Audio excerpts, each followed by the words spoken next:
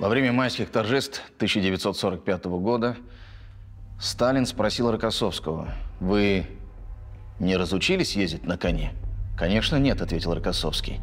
«Вот и хорошо. Вам придется командовать парадом Победы. Принимать парад будет Жуков». На параде Победы Жуков и Рокоссовский были на коне, в прямом и переносном смысле. Вскоре после триумфального события на Красной площади Жуков возглавит советскую военную администрацию в Германии, Рокоссовский – северную группу войск в Польше. Видеться они будут редко. Близкая их встреча состоится 14 мая 1955 года на церемонии подписания Варшавского договора. Ночью, после церемонии, министры обороны СССР и Польши уединились в служебном кабинете Рокоссовского. Как донесла потом охрана, всю ночь из кабинета доносились то громкие споры, то хохот. Вышли они под утро и, по словам очевидцев, обнявшись. Теперь они кажутся полубогами, эти маршалы Победы. А ведь они люди, просто люди.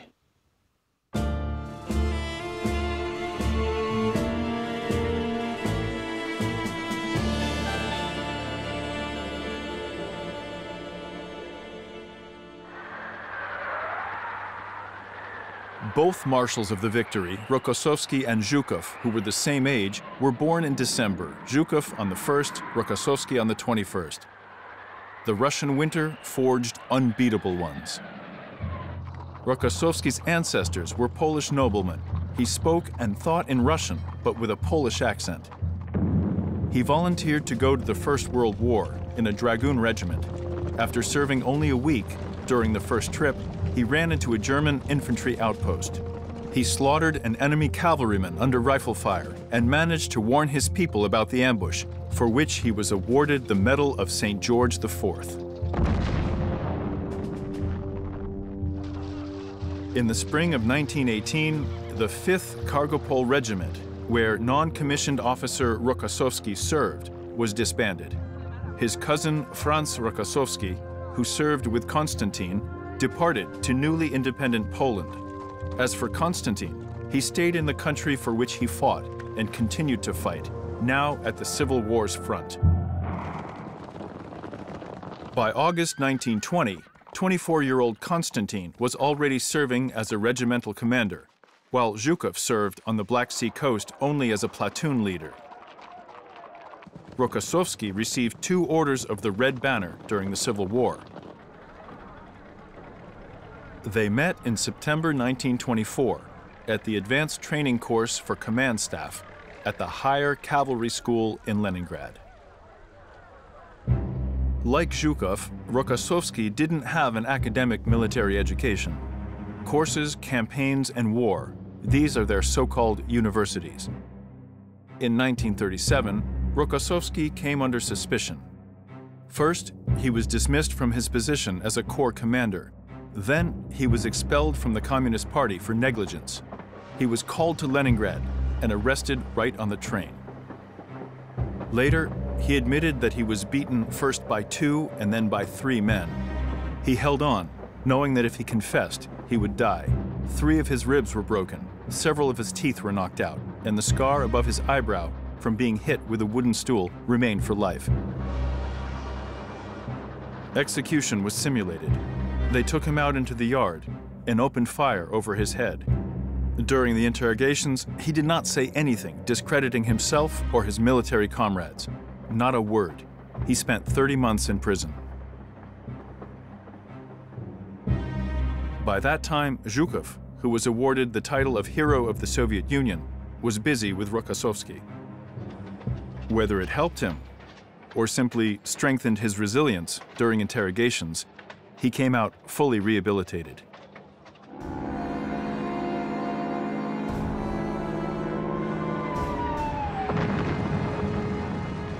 At 4 a.m. on June 22nd, Rokossovsky received a directive from the General Staff to bring the corps he commanded to a state of full alert. Despite the overwhelming superiority of the enemy in tanks and air force, in the first months of the war, the troops under the command of Rokossovsky wore the enemy out with intensive defense, retreating only by orders. And so, another war, the most horrific war in the history of the country and the whole world, broke out in Rokossovsky's lifetime. Ivan Bagramyan, then Chief of Operations of the Southwestern Front headquarters, recalled, "The third day of the war was coming to an end. The alarming situation on the Southwestern Front started to prevail. Lutsk was in imminent danger, and when we were racking our brains at the front headquarters trying to figure out how to rescue the Lutsk group, the advance parties of the 9th Mechanized Corps arrived there, commanded by Rokossovsky. Reading his report, we literally could not believe our eyes. How did Konstantin Konstantinovich manage to do that? After all, his so-called motorized division could only travel on foot. It turns out that a determined and proactive commander on the first day of the war, at his own risk, took all the vehicles from the district reserve, put the infantry in them, and moved ahead of the corps in a combined march. The approach of his military units to Lutsk saved the situation.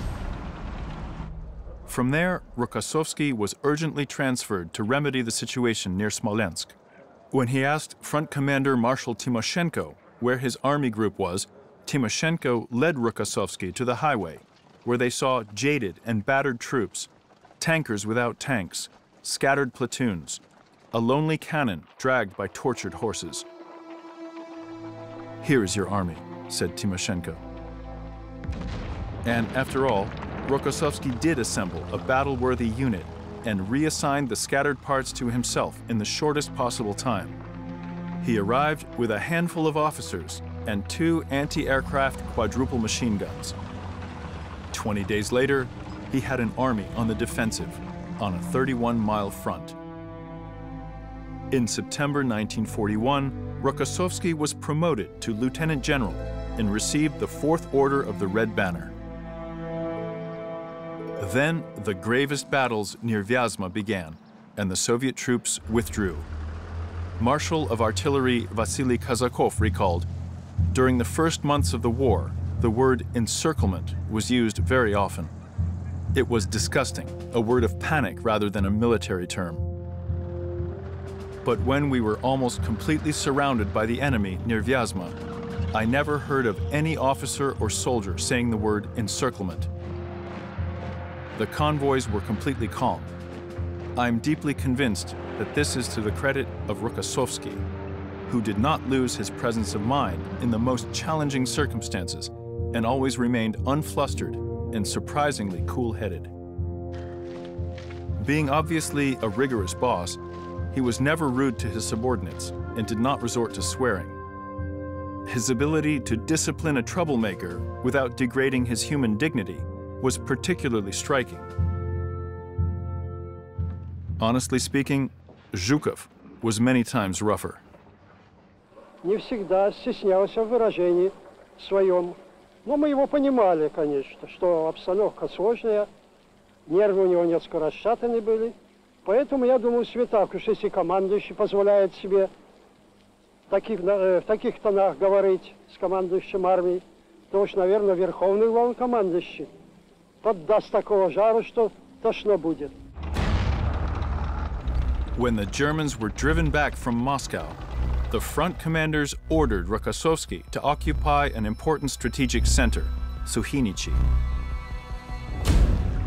Organizing the military actions and realizing that he had neither the strength nor the means for conducting an extensive offensive operation, he made an unexpected decision to strike consistently at one or another strong points of the enemy's defense. Having only a third of the forces of the enemy, his troops successfully completed the task under the harsh conditions of winter. Немцы выдохлись окончательно. Части Красной Армии перешли в решительную контратаку, перешли в наступление. Разбили остатки немецких войск. Сейчас немцы позорно бегут. In March 1942, Rokossovsky was seriously wounded. He survived a difficult operation. According to the doctor who treated him, the hospital received repeated calls from Stalin, who was asking about the health of Konstantin Konstantinovich. They claimed that it was by the order of the leader that Rokossovsky's wife and daughter were brought from the evacuation, and the general's family was immediately provided with an apartment on Gorky Street. Ariadna, the 17-year-old daughter of Rokossovsky, at that time entered the school for scouts of the partisan movement's central headquarters and constantly went to the draft board with a request to send her to the front. Those were the children of Soviet military commanders, or, as they say nowadays, of Soviet noblemen. After graduating, Ariadna began working as a radio operator in the mobile radio center of the partisan movement's central headquarters. In 1942, Rokossovsky was appointed as a commander of the Donsk front, near Stalingrad. He flew there together with Zhukov on a Lisunov Li-2 without a gunship escort. Zhukov said, "The pilot is experienced. Even if the Messerschmitts try to catch us, we will get away from them." Ah, what a goal the Germans had. The two greatest military leaders of their time in the same little plane, unaccompanied, on the eve of one of the greatest military operations in the history of mankind. On December 30th, 1942, the three armies of the Stalingrad front were transferred to the command of Rokossovsky, who was entrusted with destroying the Paulus group, and it was done.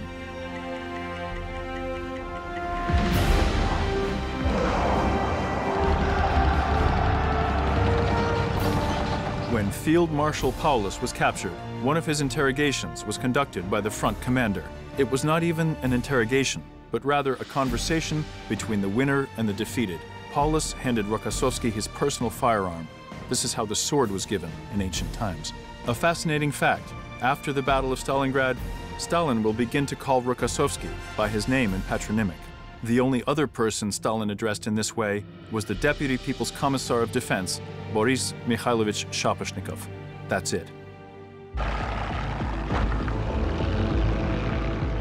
Rokossovsky had been waiting a long time to command a huge military operation, and finally the chance appeared on the Belarusian front.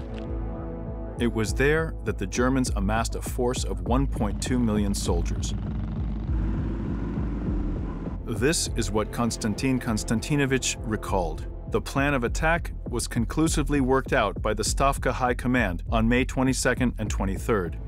Our considerations on the left wing of the front offensive in the direction of Ljubljana were approved, but the decision about two strikes on the right wing was criticized.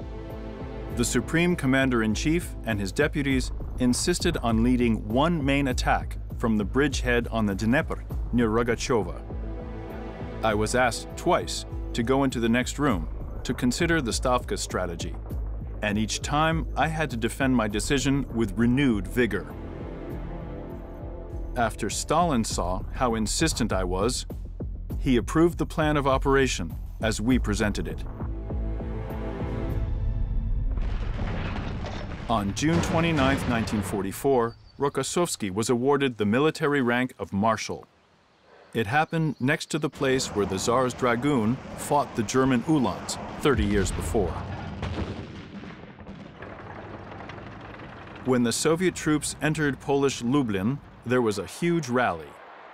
The floor was given to Marshal of the Red Army Konstantin Rokossovsky, and he, to the great surprise of all those who gathered there, suddenly spoke in Polish, in good Polish.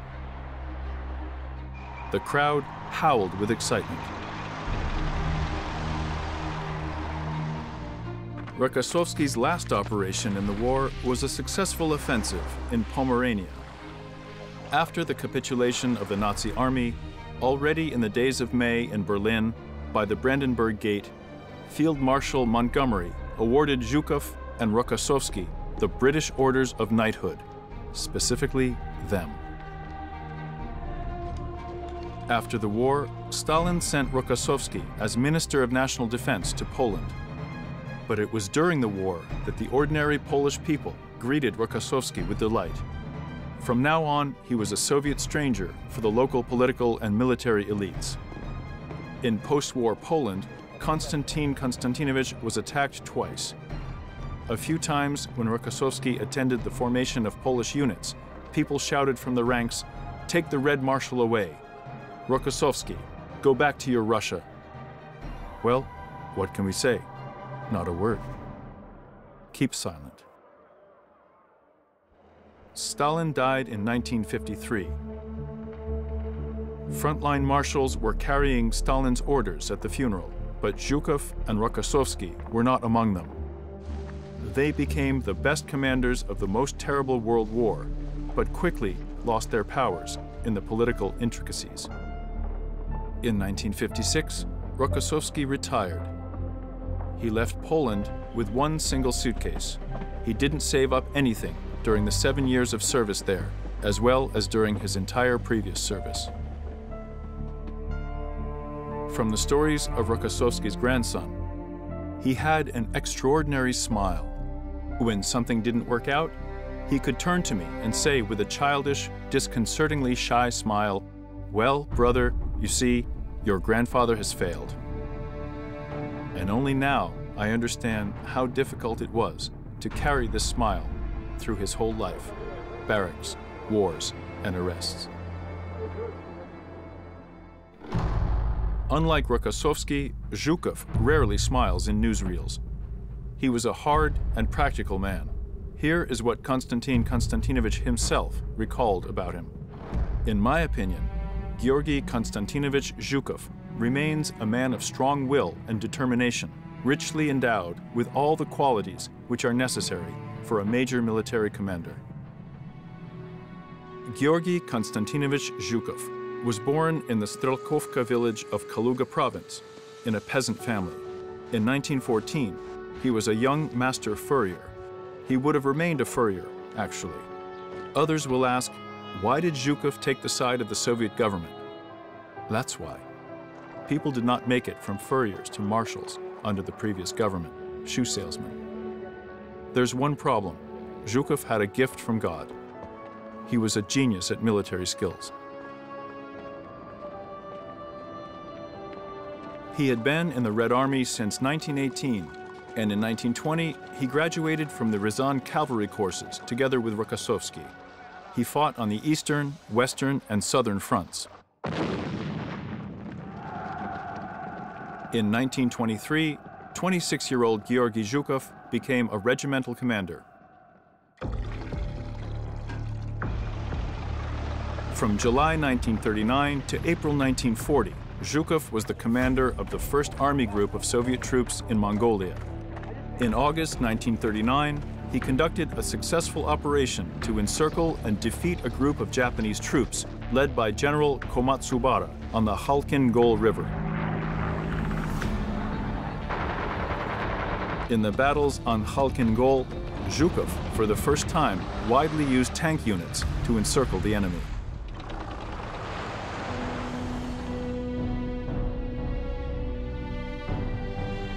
The defeat of the Japanese in the Battle of Khalkhin-Gol was one of the key factors that forced this country to desist from the plans to attack the USSR, along with Germany. For this operation, Corps Commander Zhukov was awarded the title of Hero of the Soviet Union and the Order of the Red Banner of the Mongolian People's Republic. In 1940, Georgy Zhukov was promoted to the military rank of Army General.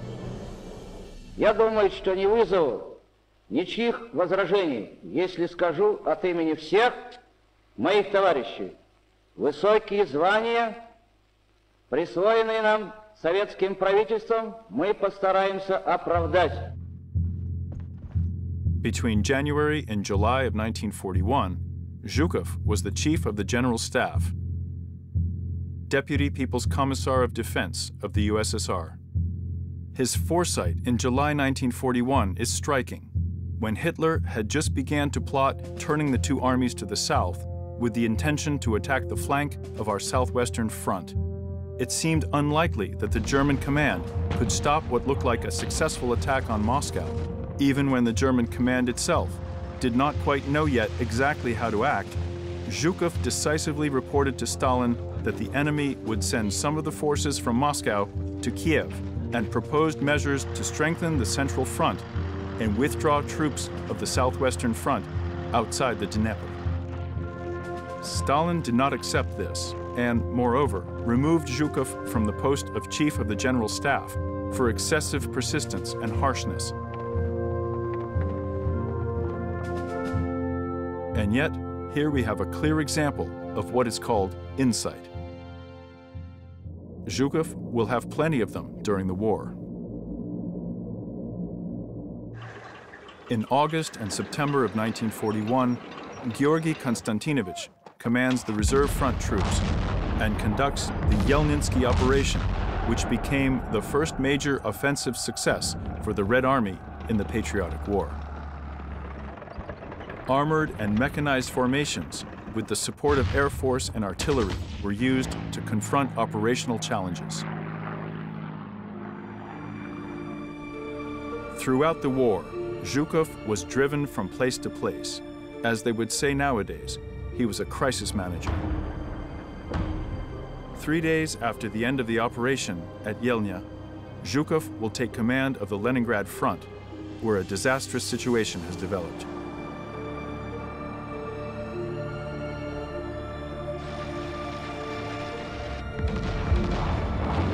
Zhukov will stabilize the front in 3 weeks, preventing the fall of Leningrad. In mid-October 1941, Moscow was already under serious threat. On October 12th, our troops left Kaluga. Kalinin fell on the 14th, Mozhaisk on October 18th. After the German breakthrough in the section of the 30th Army of the Kalinin Front, panic broke out in the capital. Stalin called Zhukov and asked, "Are you sure that we will hold Moscow? I'm asking you this with a heavy heart. Answer honestly, like a communist." Georgy Konstantinovich replied, "We will most certainly hold Moscow, but we need no less than 2 more armies and at least 200 tanks."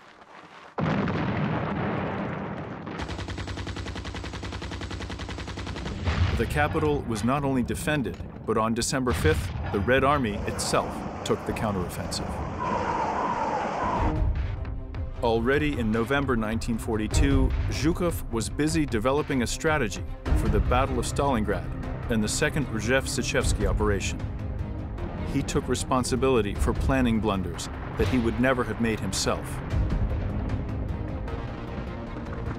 Zhukov was awarded the medals for the defense of Leningrad and for the defense of Stalingrad in 1942. The decree was issued on the same day, December 12, 1942. That's how it happened. He defended 2 cities that were located several thousand kilometers apart from each other. In 1944, under the general guidance of Zhukov, the Proskurov-Chernovitsky and Belarusian offensive operations began. In the latter, Georgy Konstantinovich is already serving as a representative of the Stavka. Zhukov met the new year of 1945 at the front. The Vistula-Oder operation is obviously a masterpiece of generalship. Zhukov's troops went all the way through Poland and captured the bridgeheads on the Oder in 2 weeks. The Wehrmacht did not have such a pace in 1939. Berlin was 60 kilometers away.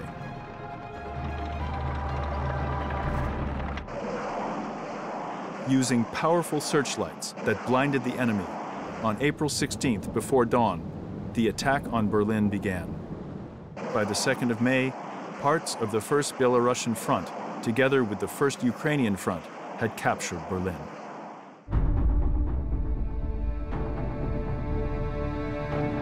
On the 8th of May, 1945, Zhukov accepted the unconditional surrender of Germany on behalf of the Supreme Commander of the Red Army.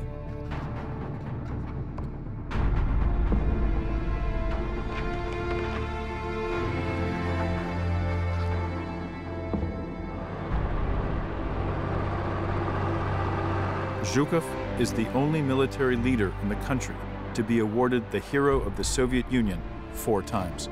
In addition, he received all the highest military awards of the United States, Great Britain, France, Poland, Czechoslovakia, Yugoslavia, China, and Egypt. Throughout the war, Zhukov was the first and only deputy commander-in-chief of Joseph Stalin.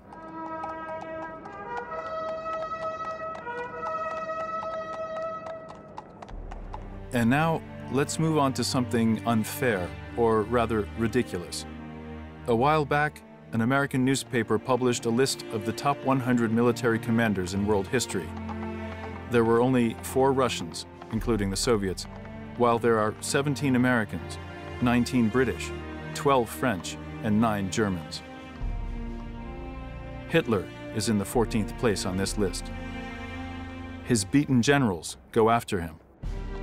Zhukov, who literally and figuratively strangled almost all of these strategists and tacticians, ranks 70th. Rokossovsky is not on the list at all. Surely there is no Supreme Commander-in-Chief Stalin either. It's not even clear who won that war. The most terrible world war in the history of mankind. Who commanded the parade in Moscow in 1945? And who hosted it?